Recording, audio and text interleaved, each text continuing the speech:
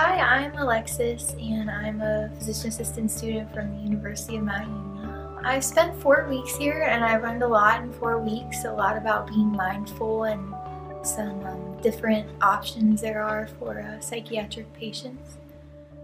What surprised me was their non-traditional approach, but it actually works. Like, you hear about people not necessarily using pharmacological therapies to treat patients' psychiatric disorders, but you're kind of not so sure if they'll work. But the mindfulness and the yoga and the deep breathing and the behavioral skills that they teach people actually do work. So, and you see like their improvements. I would say keep an open mind. This isn't your traditional psychiatric rotation. But there's a lot of things that you can take away from this and use as practicing as a PA.